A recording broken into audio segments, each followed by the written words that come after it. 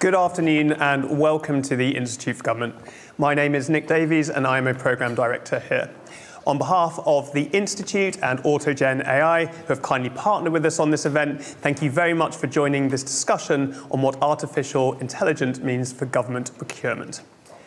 Generative AI, that is, artificial intelligence that creates new content using machine learning algorithms, is improving incredibly fast, with the latest iterations making light work of written assessments on everything from history and maths to literature and even wine. This has major implications for procurement, which accounts for around a third of total government spending. Writing bids for contracts takes time, investment, and resources currently. But by enabling suppliers to create bid text more quickly, generative AI will likely lead to more firms bidding for more contracts. This could lower the barriers to entry for suppliers that may otherwise lack the resources to apply for government contracts, leading to more competition and better outcomes for government.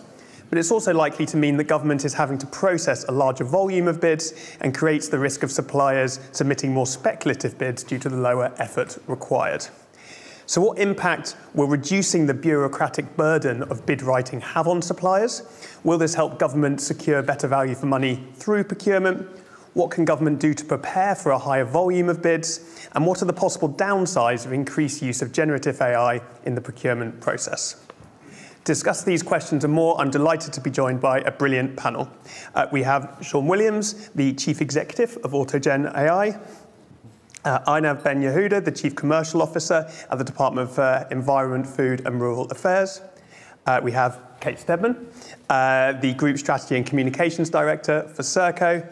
Sally Guy, Global CEO of World Commerce and Contract. And finally, Richard Allen, Member of the House of Lords. Each of our speakers will make brief opening remarks. I will then ask a follow-up question to each of them before taking questions from the audience, both here in person and online. If you have a question for any of our panelists, then please do raise your hands if you're in the room or submit them using the Q&A function if you are watching remotely. And please do give your name when doing so. You can submit questions online while we're speaking, and we'll try to get through as many as possible.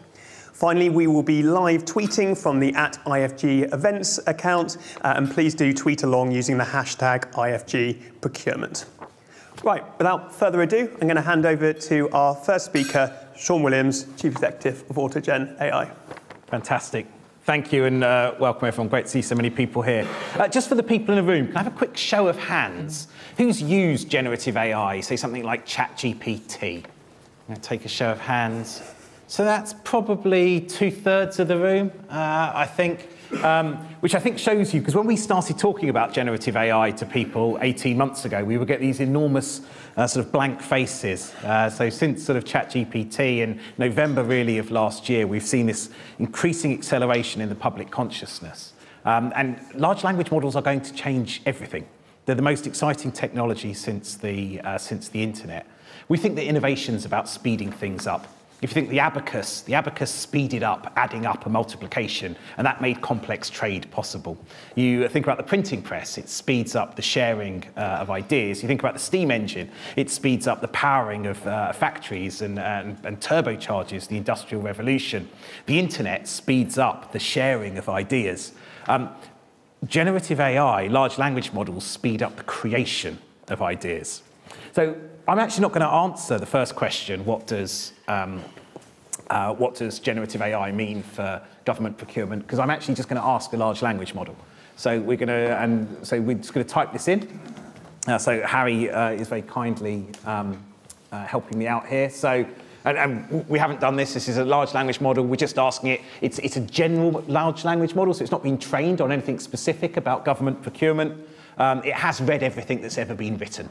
It's got 175 billion parameters. If you or I were to try and read the same amount of text, it would take us 120,000 years. So we see what it comes up with. The UK government could use artificial intelligence to streamline its procurement process by using AI-powered predictive analytics to inform decisions and identify cost savings. I think that's probably a good idea. Might be a good idea, might not be a bad idea. This isn't searching anywhere. This isn't. People often say, where's it getting its information from? It's not finding information. It's generating it. It's randomly picking words to follow other words based on its semantic understanding that it's built from essentially having read everything that's ever been written, that's been digitized. So again, we've got automated bidding process to simplify and speed up the procurement process. That sounds pretty good. AI analytics to identify cost savings. That sounds pretty good. Improved risk management and compliance. That sounds pretty good. Maybe we don't like the next idea. AI doesn't have any judgment, so we need our humans. It can very quickly come up with content and ideas. We use judgment, and then from the things that it's given us, we can very quickly ask the AI to write an entire speech for us in this area. So, if you haven't seen generative AI before, what machines can now do is remarkable. We are very, very used to computers being able to add up faster than us. We are not used to computers being able to write faster than us, and not just a little bit faster than us, thousands, tens of thousands of times faster than us. What does that mean for procurement? Look, I mean, this technology is going to transform the world, but some of the things I think that it will specifically do for government procurement is it will drive down the cost of organisations tendering for government contracts. 300 billion spent on outsourced services in the UK. We estimate about 10% of that is spent on the costs of competition. That's £30 billion on the cost of competition. Technology which speeds can drastically reduce that cost, leading to greater competition, greater innovation, lower cost for the taxpayer. I'm sure we'll have a slightly more rounded view. Obviously, I come from a particular kind of perspective, but those would be my assisted opening remarks. Brilliant, thank you. I'm going to come next to Einab Ben-Yehuda, Chief Commercial Officer at DEFRA. Hello, everyone. Hope everyone is well. Really, really pleased to be here with you. So I work for DEFRA, also work for the Government Commercial Organization, which we affectionately call GCO. So what do we care about? So in DEFRA, we're very passionate about partnership. And there are three main ways we partner. We partner through contracts, so we're going to talk about this today. You've already mentioned how potentially AI can make that more efficient. We also increasingly award grants, and grants is all about how we fund outcomes that we really care about. And in DEFRA, we of course care about the environment, we also care about farming and other areas. We also increasingly collaborate. So that's where we jointly deliver outcomes that, again, we care about with partners. This technology, as well as other technologies we're currently looking at, we care about them, but what we mostly care about are the outcomes. So a number of things we care about. First of all, how is this going to enable us, as well as our partners, to be more efficient? You mentioned cost. I'd like to also understand quality and whether that's going to improve or not. I'd like to better understand how it could be making government more efficient. We're notorious in putting barriers. We'd like to reduce them. Very interested in how can this help with fairness of competition. You've alluded to it. And of course, we're interested in sustainability. So there are advantages here. We're also very alive to the fact that any technology, including this one, could be misused. So we'd like to understand what are the risks involved and how are they going to be mitigated. And we're part of the solution for that.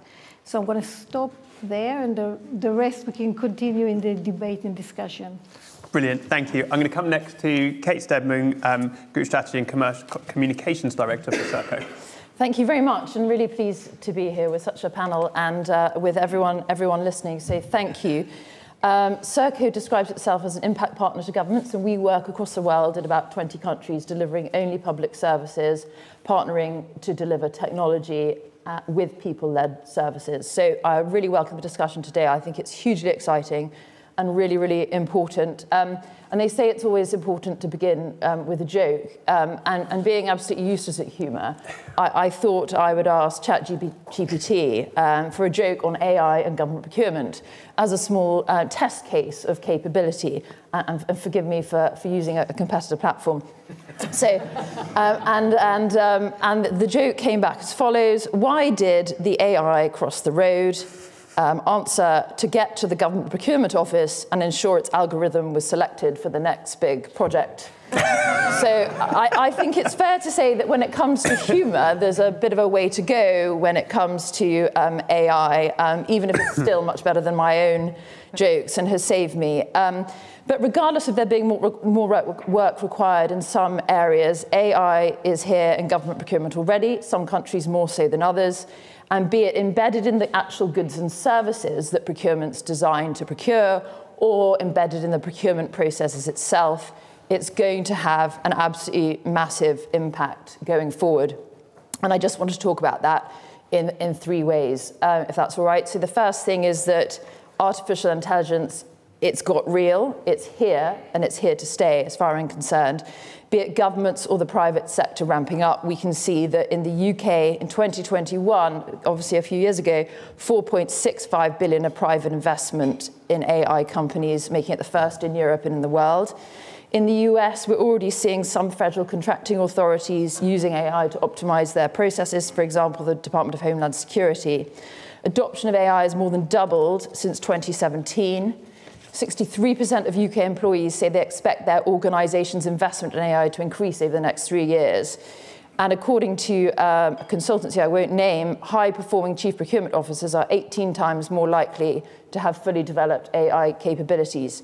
So it's here and it's here to stay. And my other 2 points focus on really what are the positives we see from this and what are the potential risks and negatives. And when it comes to the positives, I think they are obviously significant when it comes to public services themselves, be it the remote monitoring of patients, alleviating capacity from hospitals, facial recognition in prisons, detecting when violence is about to occur and therefore allowing early intervention, and the examples go on and on. But I want to focus obviously a bit on procurement specifically and tendering, which I think we'll be focusing on much today. And I think the first thing, and it's already been mentioned, is that we see it opening the door to major cost reductions for bidders, which is only a good thing. And I think the latest research I could find showed that the UK actually has the most expensive public procurement process in the world, with the average full procurement costing about £45,000 a year, and with £8,000 of those costs being borne by the public sector rather than the supplier. So reducing costs, purely a good thing, right? Because it means we can have more competition. And we also know that when you introduce competition into public services, that has on average a cost saving of between 5 and 15% without, on the whole, impacting quality, which again is really important when we're talking about the impact we want to achieve, which is good value services at high quality for the taxpayer. We also know that competition has been declining in public services in the UK. So I think it's in 2013, it was just 4% of public tenders had only one supplier respond. But when we went to 2020, that increased to 23%. So the importance of keeping up competitive tension is really, really critical. And as been mentioned earlier, it will also allow suppliers, big and small, to be involved. I mean, that's a really important priority for all governments and for society, allowing charities and SMEs to be more active in the bidding process. There's been massive progress made in that in recent years, but I think there's more we can do. So I think overall we see these really positive tendencies, but there's no pain without gain and no gain without pain. So what are the risks? And I suppose it's best summarised in my mind is that artificial intelligence requires increasingly intelligent buyers and must never replace the human judgment. So firstly, I think the first point is that there's a difference between complex public services being procured and simple goods. It's very different buying a prison management system than it is buying a paperclip. And when it comes to those complex public services, we need artificial intelligence, but it must not be a replacement for genuine capability. And if we are auto-generating bidding responses, how do we ensure that that authentic capability lies behind those words? And as a result of that, I think it's likely that past performance of suppliers is going to become more and more important. And therefore, paradoxically, on the converse, we've got to be careful that that requirement for past performance and genuine ability to be able to point at having previously delivered a service doesn't come around and therefore actually inhibit new entrants, the very opposite of what we're trying to achieve. The second point under the risks is the technological skills of government officials. on both sides of suppliers and government, if we're going to use this technology effectively, the skill base has got to keep up with it. And I think that's a challenge on all sides. When it comes to innovation, how do we ensure that we don't have a cookie cutter approach to all proposals generated, leading to a decline in innovation and genuinely new thought in public service delivery? And then, of course, we've got all the obvious, typical risks associated with AI, be it ethics, data security, legal concerns, and I think we're going to see increasing regulation around this, and what form that takes will be really interesting, and it's coming up in different forms in different countries already. But to the final really point that underlines all this is, for me, that AI must augment but not replace human insight, especially when we consider what we're trying to achieve, which is ultimately better human outcomes for citizens, better public services for taxpayers. So thank you. Thank you, Kate. Now to Sally Guy, Global CEO of World Commerce and Contracting. Thank you. I'm not going to start with a joke. That was good. I like that. So Sean asked the question I was going to ask. So there's quite a few of you in the room that have used generative AI. How many of you believe that, because AI has, as Kate rightly said, it's been around for a while. This is not new news. But how many of you believe that we're at an inflection point now? Yeah, okay. I do too, for what it's worth. And I think what's really fascinating and why I think we're at an inflection point is because suddenly this has been brought to the user. This is the technology is now inclusive. It's been brought to the desktop. We can all use it in a way that wasn't possible before. And I think that's a really important point to make. I think, and I'm an optimist when it comes to the use of AI in procurement and the use of AI more broadly, very much an optimist. But of course, there has to be caution with that optimism. I'd also say that we don't necessarily need emerging leading technology like AI to address the complexity of public procurement. There are some things that we can do manually to address the complexity of public procurement. So I think, again, we need to make sure that we're balancing this. But this does have the power to shift the gear as far as improvement is concerned and efficiency. I think it's also very important to, and Nick, we talk about the definition of procurement and what we really mean by that. This technology has the power to support outcomes. It's not just technology that's going to improve the procurement process. And if you're like me, a believer in the fact that procurement is an element of a broader contracting life cycle, it's also very important to remember and to recognize that this technology can support through that life cycle, through the life of the contract in things like obligation extraction and management. So with all of that, I would say one of the fundamental issues that we have with the use of AI is mindset. And I quote Martin Kavats, who's the National Digital Advisor in Estonia. And Estonia is cited as one of the leading countries in digital services for government. And he says, success in digital services is not fundamentally about the technology. Much more importantly, our mindset and building a culture of trust. We've got to see ourselves now, and civil servants he was talking about, as enablers. We need to move away from the male grey-suited images, and I quote him, not myself. And of course, this can't be achieved overnight. And mindset, I found that quote and it heartened me, because mindset is something that I believe in. It's so critical, it's so important. We have to believe that this is an inflection point. We have to start embracing and using this technology in order to actively address all of the potential negatives around it as well. So. The world is definitely speeding up, and I think my final point then as well, and I think perhaps reiterate some of what's already said, along with mindset comes capability. And if government is going to use this technology effectively, then it needs to do two things. It needs to create positive partnerships with experts in the field, because we don't need a government that is simply expert in AI, but we do also need to have a baseline capability, a baseline expertise in artificial intelligence, and we really need to think about the way we buy technology. So that's my opening thoughts. Thanks, Nick. Thank you. And now finally to Richard Allen, Member of the House of Lords. Thanks. I can give more of a political perspective, perhaps. And of course, the trouble with political jokes is the frequency with which they get elected. That aside, I think I want to sort of build on Einar's comments, just thinking about what we want from a government public procurement side. And it is that you want a pool of people providing your services that do it at a fair price, at the right quality, that they're sustainable, they make healthy but not excessive margins, so they can stay in the business and you can keep doing business with them over years. You don't want any lock-in. You want a pool of people competing continually. And then there are other factors like the sort of classic ESG, environmental, social and governance factors that you want to build in. So what we're looking for from procurement is something that delivers that kind of market.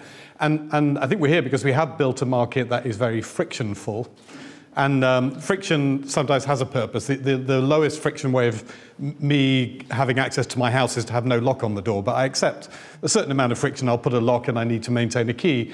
If the police want to go into my house, there's a whole other layer of friction where they need to get a court order and so on. So friction is functional in lots of systems that we build. In the procurement system, I think the friction primarily has two functions. The first is to keep out people who can't deliver what it is you're bidding for or will do it badly. Mm-hmm. And the second is to make sure the process is fair, or at least appears to be fair if anyone challenges it in court. So I think the friction has those two sort of primary functions, sorting for quality, or at least ability to deliver, and defensively, I think, actually making sure that you can defend your procurement exercise. I think there is a different model you can do, which is I describe more as matchmaking, and I think it's where the AI gets really exciting. And matchmaking is much more a process of trying to make sure that the people who are coming in and offering the services are the right kind of people. It's more of an iterative process, and I think AI can be useful on both sides. I can see an incredible use, which is, look, asking AI to go out and find all those businesses who are not bidding today but should be bidding. Mm-hmm. So it can help us to expand the pool of people who are not getting there at the moment.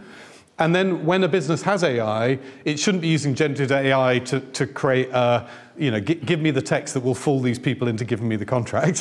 What it should be doing is actually in that process, it should say, the first question should be, is this contract right for me as a business?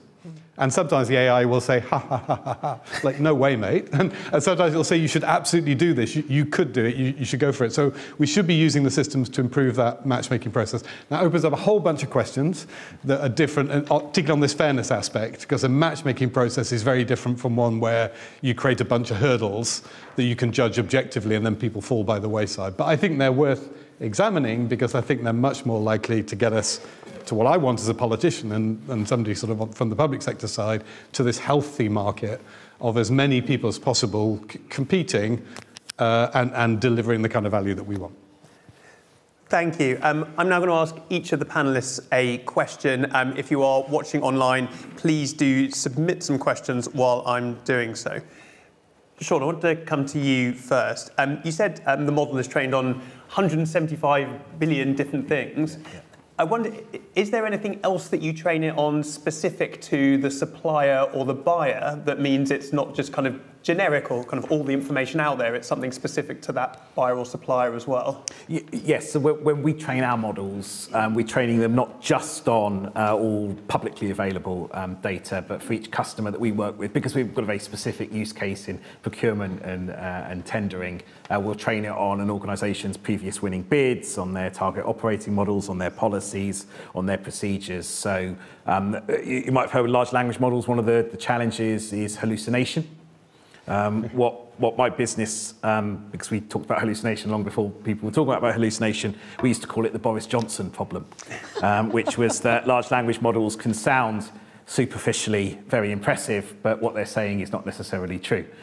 So it's very important that we ground, and actually to the point around competition, we don't want to create a system that creates plausible sounding nonsense to win government procurement, because that's not going to be sustainable. We want to create a system that very quickly allows you to put your best self forward through your data, through your case studies, through your evidence, which then allows government to make a much better decision about who the correct supplier is for them.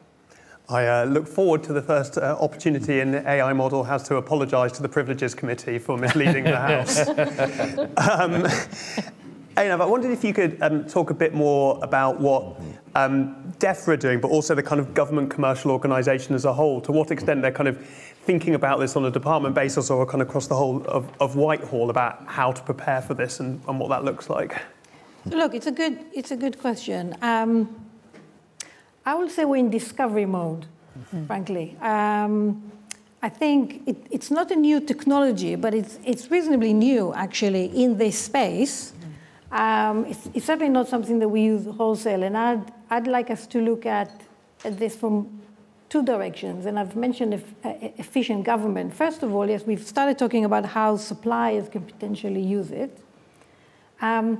I'd like us to better understand how government can potentially use it to, for example, create bids, which is a highly resource-intensive type process, and it's always been that way. Can we use technology, including AI, to do that? But in order for us to do that, both on the supplier and us, as government perspective, we're going to have to look at our processes. We're going to have to simplify them.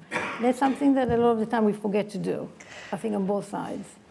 Because in order to automate something, you're going to have, well, ideally you should simplify it first and then automate it. Otherwise, you're kind of automating a rather messy, disparate type of process, which I don't think is going to deliver the efficiencies that we all hope this would help us deliver. Now, what do I mean by discovery mode? We started talking to suppliers, and some of the things that have already been said here is what we're hearing. So what we're hearing is that we don't anticipate, or our suppliers don't anticipate, that this will be replacing bid writing.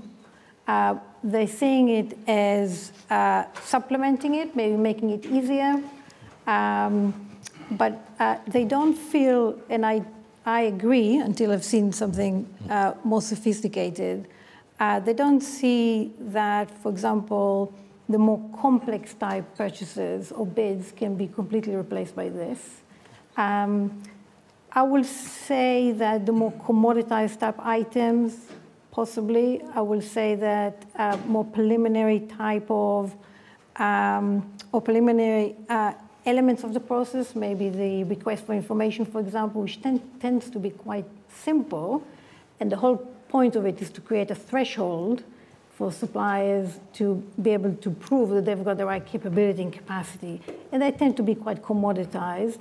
And suppliers do complain, and I agree with them many times, that many authorities ask the same questions, and we ask it more than once. So this technology, based on data mining, I think can just, okay, I've done this before, I can just redo this much quickly. So I can see there's a lot of opportunity in that type of space.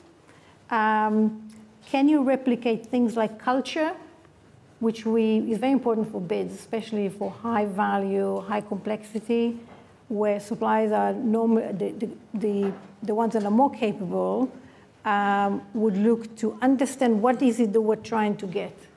What's our culture? How do I match that culture? Or can I match that culture? How do I represent my capability in the best possible way? These are softer skills, and I'd love to see if technology can replicate it, but also I'll be scared, frankly, when that happens. But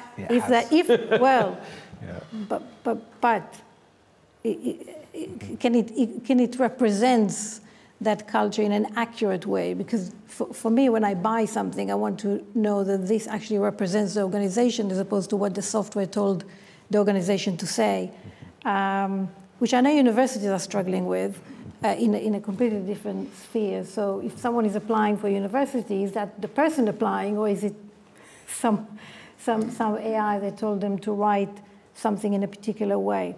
So we are in discovery mode, but we need to get there, we know, and we will do. We need to understand the technology better. I'd like us to partner with both the, if you like, software providers, but also with suppliers and keep that conversation going. Yeah. Thank you. Sally, I want to come to you next. We were talking amongst us in the green room beforehand about how government doesn't have the best track record in general at responding quickly to regulate new technologies when they're widespread. And we talked about, it's basically 2 decades of social media and we're still kind of thinking about how we respond to it. You mentioned Estonia. I wonder if you could say a bit more about which kind of countries around the world have thought most about this, both in how they respond to a greater volume of AI-generated bids and those that have thought about how they can deploy AI in their own systems internally, either to assess those bids or create the process. Yeah, absolutely. And it's interesting, actually, because we talked a lot about this with government in the context of the procurement bill as well. And actually, our view is that a look east is actually better than a look west. That said, Kate's absolutely right that the US is doing quite impressive things, and Department of Health and Human Services, the General Services Administration as well had an interesting project, and Canada has used artificial intelligence and machine learning, natural language processing to analyze over 7,000 of their agreements, and I think that when you think about case studies like that and you say, okay, well, they were able to analyze this portfolio of 7,000 agreements, which when you stack them up were as tall as a 12-story building. No human is going to, or even group of humans, is going to be able to run that analysis. So this technology brings a capability beyond human capability. And I think that's the really important thing to remember. So yes, I mentioned Estonia, and certainly there's some interesting things going on there. Singapore has an e-procurement portal called GBiz. They've done a lot of work. I think equally, the Middle East, Saudi have Etimad, Dubai have a smart Dubai procurement as well. But I think probably my favorite case study is the Republic of Korea. And they've got a system called CONEPS. That has had, and I think, again, it's important to think about outcomes. Another quote, there's no point in investing in technology unless it's going to solve a problem or it adds value. So the really nice thing about monitoring the evolution of CONEPS is the impact that it's having. So it's had now 75.6% of total procurement spend is awarded to small to medium enterprise through the evolution of that CONEPS platform. It's increased transparency, it's enhanced efficiency and cost savings. We've all been talking about cost savings. From a savings perspective, the last data that was shared, savings for the government itself, $1.4 billion US dollars, but savings for businesses, which, and Kate, you talk about the cost associated with responding to tenders. The savings through CONEPS for businesses, $6.6 billion. So, this has had really positive impact. So I think there are a lot of existing case studies. We are not first to market. That said, many of us are still in discovery mode. But I think it is incredibly important for us to raise our heads and look at what is happening elsewhere in the world and take lessons from countries that arguably have been, more bold, I guess. Kate, are Serco still in discovery mode with the use of this, or are you deploying it already? I think the whole sector's in discovery mode, and I'm not going to talk about details about how we do things, apart from that it's always within the rules. I think any company operating in the sector who wasn't looking at the possibilities of this technology would not be smart. But as I addressed earlier, I think there are multiple risks with it. And we're very proud that the services, going back to a couple of points made earlier, we see ourselves as a values-led organisation. We're very strong in our values. We think our culture is quite unique, and we don't want to lose that. And again, going back to prior points, the services we deliver are relatively, really quite complex services, where I think it is harder to automate without, how do you automate the care of mentally ill patients within an immigration detention centre, for example, or the bid proposal that is addressing that. So I think we're in quite complex services where it's harder to do so. But I think for those areas where, again, we're talking about standard questions or standard responses, although we try to be as bespoke as we possibly can, where it's going to give government the outcomes it wants, but it's going to enable both government and supplier to save costs, then we should definitely be doing that. Thank you. And Richard, finally, I wanted to come to you. There's clearly been quite a lot of criticism about poor transparency in government procurement processes, particularly over the pandemic. In a world where suppliers are bidding supported by AI and government might be using AI to partly assess that, how can government maintain public trust in the procurement process? Yeah, I mean, I'm anyway at the sort of transparency in the transparency wing of the Transparency Party. So just like to sort of position that, and I think the more that's out there, the better in terms of us being able to assess this. And again, this is one of the areas I think that is potentially very contentious as we move into this world. That I think you have to redefine how you're going to assess fairness in a world that's, a more iterative matchmaking process rather than a jumping over hurdles and seeing who falls by the wayside kind of process. I think there's a huge public interest in new people coming into the market, having data, much richer data about what the last lot of people that won the bids did and how much it costs them, and that's super sensitive. But again, from a pure public interest point of view, I think the more information there is about what went well, what didn't go well, the better.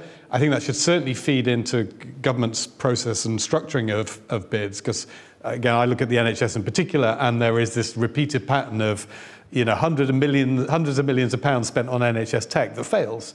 And the answer may be that we should have had 20 contracts for £10 million each, but we didn't do that because it was more difficult. Now, again, if the data shows that 20 contracts for £10 million are better, then that's what we should do. But it's really hard at the moment because the government holds to itself everything that happened, maybe partly out of embarrassment, but everything that happened with the old contract. So, from a pure public interest, I think far more transparency. And I wouldn't hold back, even though I know from a supplier point of view, they're going to say that makes life more difficult. Kind of tough from my point of view. That should be one of the conditions of bidding, is that you are willing to be much more open. Yeah. And government equally needs to be much more open rather than waiting for the National Audit Office to haul them out in 3 years' time. I'd rather know now if a procurement failed so that we don't do the same procurement next year. Thank you. Okay, I'm now going to open up to some questions from the audience, first for those in person. So put up your hand if you have a question. Can I please ask you to keep your questions short? Please ensure that they aren't, in fact, statements. And please could you say your name and where you are from? And there will be a roving mic coming around. So we'll go question here at the front first. Do let me know if there's others who'd like to come in. Hello, my name's Jack Richardson. I'm a freelance journalist working in industrial participation. You talk about, this is mainly in the context of UK government procurement, but what impact do you think, if any, AI will have when it comes to bringing in companies from overseas to do more technical projects, such as the controversial Ajax light tank and HS2 rolling stock? Right, well, Sean, I'm going to come to you first on that, and I think you were going to put that to the AI. So what impact might artificial intelligence have on encouraging overseas suppliers to tender for UK government work? Now, I might suggest, if you haven't seen just how creative these models are, now, I'd say to you that's not an easy question to answer, because I haven't got a clue what I was going to say about it. So fortunately, I've got something far smarter than me. And by the way, this isn't looking up answers. So it isn't finding these answers anywhere. It's generating them, right? kind of. So AI can be used to automate the process of identifying which overseas suppliers bid is best suited. So that was actually to the point earlier. AI can be used to identify and address any language cultural barriers that might be preventing overseas suppliers from tendering for UK government work. AI can be used to analyse past successful bids from overseas suppliers in order to identify trends and best practices that can be applied to future tenders. AI can be used to create a matchmaking system between UK government departments and overseas suppliers. You can Google all those ideas. If you Google those sentences don't exist anywhere on the internet. Yep. It's generative artificial intelligence which has come up with those answers. I'm not sure I've got a lot to add. Sally, I'm not sure I've got a lot to add to that. Sally, do you have any further thoughts on how it could be used? Not really. I think, but I do. One of the things I do want to sort of add, and I hope it does somewhat talk to. But I think the answers that have been generated there are absolutely right. This talking about matchmaking and the opportunity to identify valid suppliers who will genuinely bring innovation to the United Kingdom, that's got to be a good thing. So having the ability to open our eyes a little bit more. I think we've got to remember that we're not starting from a position here where we humans are perfect. And we look at generative AI and think, gosh, what's it going to do, and how good is it going to be, and is it going to be appropriate in more complex environments? Well, actually, my personal view is yes. It is absolutely. It has its use case in those more complex environments as well, and it's really important for us to remember. And there are story after story after story of human frailty in public procurement that have really damaged outcomes. So, do you want to come in, Kate? I'll just respond briefly to that. It's my understanding that when it comes to direct awards to foreign suppliers, that we're only about 2% at the moment in terms of central government contracts. Indirectly, I think it's about, as in you award it to a company who's actually controlled by a foreign organisation. It's more like 17% on the contracts under 200 million and about 35% on those bigger contracts going up. So in terms of your question, in terms of where we want, what will happen, my view is it will make it a bit easier for everyone to bid. So that you would think, encourage foreign suppliers. I guess the big question that you're probably writing about is that what we want or not? And there's obviously been lots of debates going on through the course of the procurement bill on actually mandating UK suppliers for UK business. But actually, how does that relate to WTO? And do we then have the same thing when we're trying to deliver goods overseas? So I think it's a multifaceted question. I just thought I'd chip in. Thanks. Yeah, so just a thought on the language point, that obviously AI based on an English language corpus, that's where most of the action is right now. And that is potentially, so I was just thinking about Estonia as you said that, whether Estonia is doing contracting in English language rather than in Estonian, because that will increase the pool for them. I certainly think this is a really interesting question because it could have a disproportionately beneficial effect for suppliers for whom English is not their first language. And if anyone's worked in a corporate as I have, where you've got people who I think is second, and there are probably people in this room where English is their second language, everything's just much harder. And however ethical you think you are, people discriminate against and discount those who have English as second language. So if but through this tool you can make sure that the way you're presenting yourself to a UK government purchaser is more fluent, I think that's going to have a disproportionately beneficial effect for those suppliers. Can I just pick up on the kind of the importance of language? There was a question we had online said, Meredith Broussard argued that AI obfuscates seriously skewed social prejudices by learning from seriously biased assumptions. How do you avoid that problem? Yeah, so large, and I'm going to specifically talk about large language models. And some people didn't put their hands up for, is this an inflection point? It's an inflection point. Large language models are very, we've heard a lot about AI over the decades. Yeah. Large language models are something else, this new technology. They are a cultural technology. So in the same way that a library is a cultural technology, And large language models like ours, as I say, they've read everything. They've read everything that's ever been digitized. So not quite everything, but everything that's been digitized. And of course, that then reflects the prejudices and biases of the past. Much like a library, if you've got the British Library reflects the biases and prejudices of the past in the pages of its books.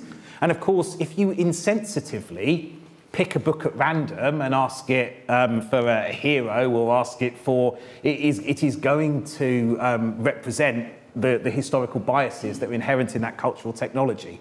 There are a couple of things you can do about that in libraries. You can burn books, or you can be rather more sensitive about which books you choose and how you choose them, and you can apply a level of intelligence to how you use a library. But in AI, I think it's much the same with large language models. They do absolutely reflect those biases.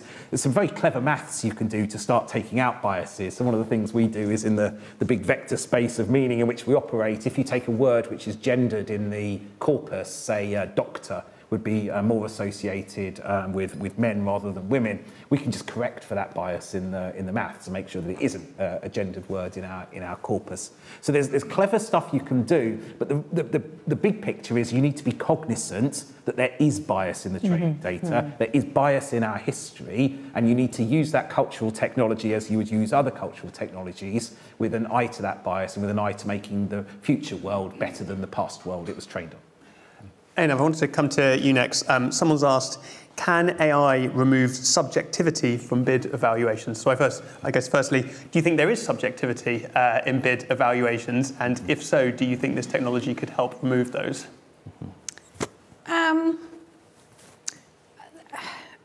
It's a bit of a cop-out, but I'm going to say maybe. But I'll explain that. So as I opened up, I mentioned earlier, I think the way we currently are thinking of AI, we don't believe it's going to be replacing bid evaluation, for example, or drafting bids from a supplier perspective, but we think it could be used to augment it. So is there subjectivity? So when it comes to the early phases of the evaluation, as I said, a lot of it is frankly tick boxing. It's important ones because it tells us that the supplier is capable, it tells us who they are, it tells us that they're registered legal entity. So important things that we need to establish. I think certainly in those type of early stages, I can see probably early, as soon as we start adopting it, I think we can use AI. Is that subjective? I would argue not. There are subjective elements in the evaluation and then the selection of bids, in the sense that people are subjective. So people have perceptions, and we, at the moment and historically, we've used people to evaluate bids. It's just as simple as that. We use certain techniques to ensure that that subjectivity doesn't unduly award a bid inappropriately. But I don't think subjectivity in its essence is a negative, but we need to ensure that it's not inappropriately used. So for example, we use multiple evaluators. That's just something that we all do, and that's not only in government. I mean, I've worked most of my professional life actually in the private sector, so we use multiple evaluators for that. We've got things like conflict of interest and so on and so forth. Now, will AI help us reduce that? I think to certain elements, yes. However, what we shouldn't forget, and I meant to mention it earlier on, we need to be careful, I think, in this discussion not to go down a rabbit hole, because today, and I can see that in the future as well, I think for a large proportion, certainly of the complex type commodity goods and services, I wouldn't expect it to simply be us awarding only based on written submissions. We extensively use, and we will continue using that, would be my prediction, other ways of evaluating suppliers' capability, whether they're from international, whether they're UK-based. We use supplier days, we use demonstrations, we use site visits, and so on and so forth. And that is part of our qualitative assessment of the bid. And what are we trying to do there? We're trying to really get to the bottom of, is this the right partner for us? Yep. Do they have the capability? Do they have the capacity? Is what they've written on paper, is that really true? Can they do the job? That's really what we're trying, and I don't see I don't see AI replacing those site visits. At least not. At least not now. Definitely not. Absolutely. Yes. And you say that subjectivity. These are humans buying human services. It's good that humans are making that decision. Those are the ones we want to be making it, right?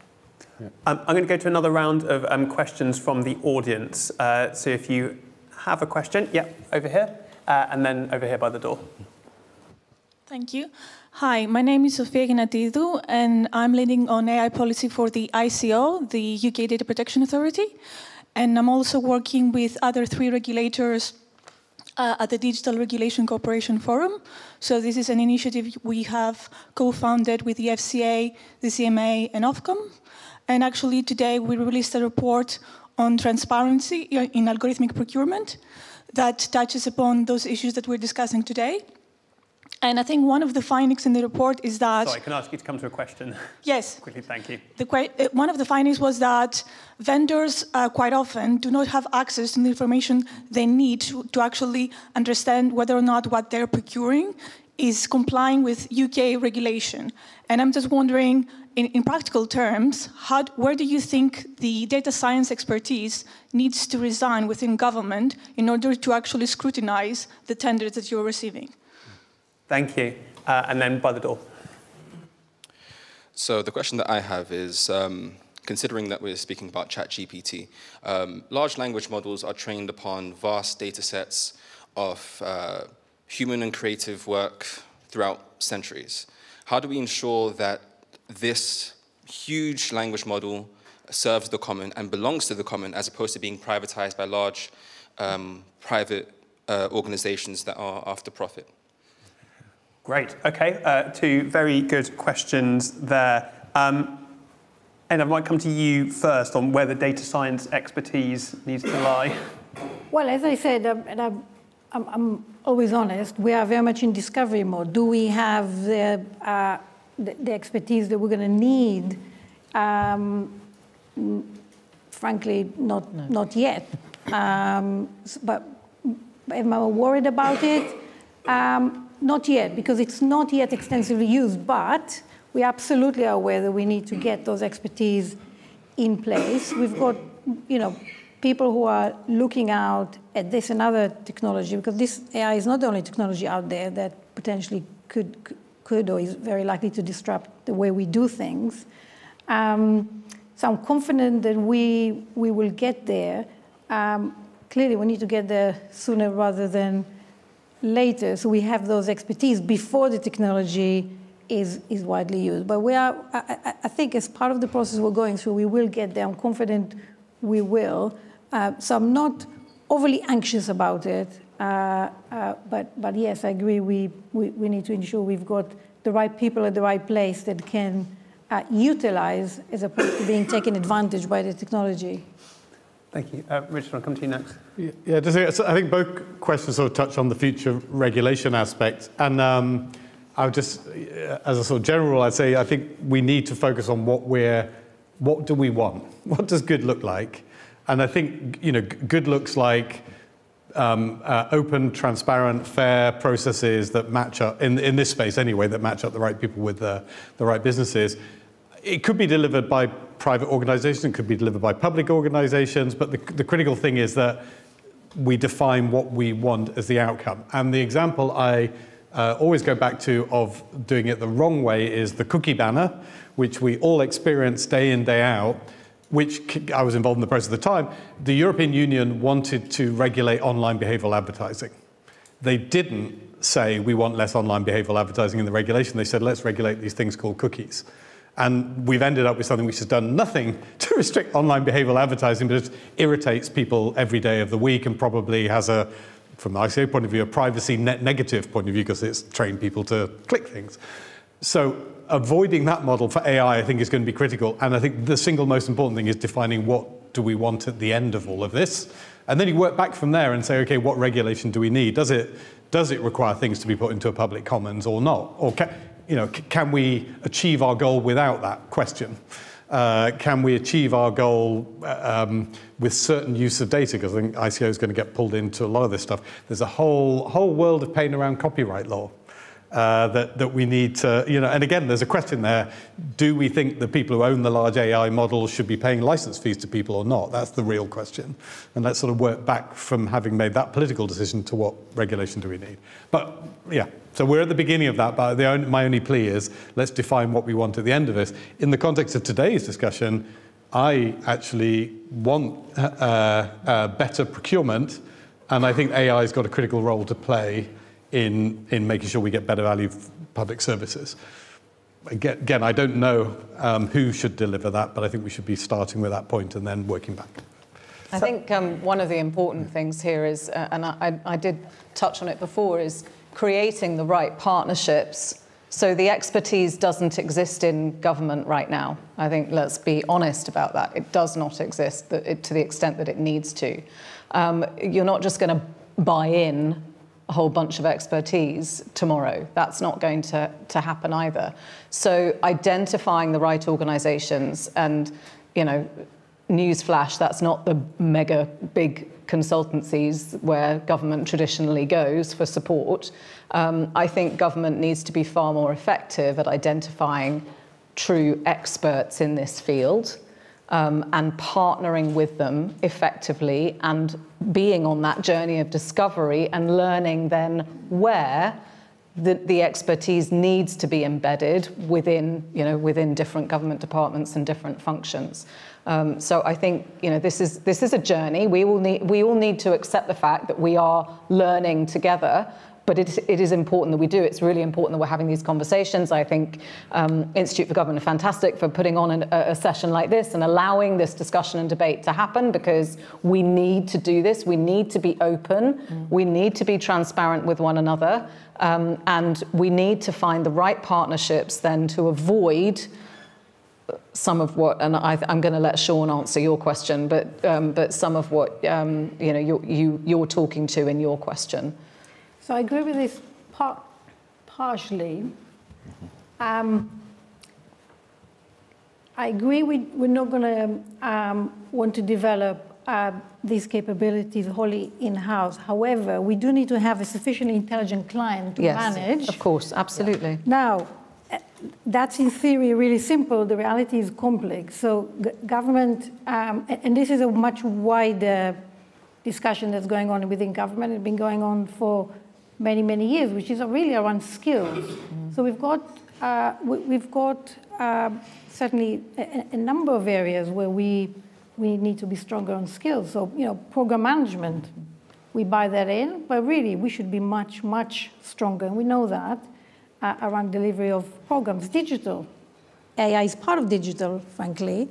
Are we always at the forefront of digital development? Well, we're looking to develop that. But clearly, that element of it will be still outsourced, but we absolutely need to beef up our internal ability from digital, procurement, commercial, and so on and so forth. So this is part of, I think, a much bigger picture of how do we get the right skills into government. Yeah, and are we learning from others who have already been, further ahead in the path from us? Sean, we are running out of time, so I'm going to come to you for a final word on some of those big questions. Yeah, look, I think on large language models, I think they become commoditized. I think that the cost of training them and the cost of the computing power just is coming down and down, and actually you'll start to see a world where OpenAI have got one and Google have got one, and there's a whole load of open source models. So I think that's what happens in that space, and the interesting stuff then happens at the sort of software level, essentially, kind of above that. Look, I'd go to procurement is a particular application of what this is going to be a world-changing technology.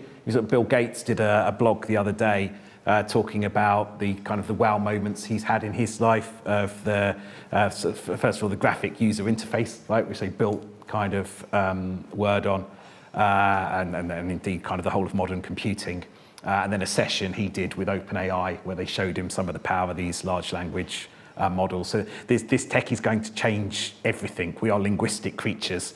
Computers could add up faster than us. Now they can do language faster than us. That is a profound change for humanity. And in a world of procurement where words are incredibly important, words that represent reality, but the production of those words and helping people to articulate those solutions, that is going to be quite profound for all of us.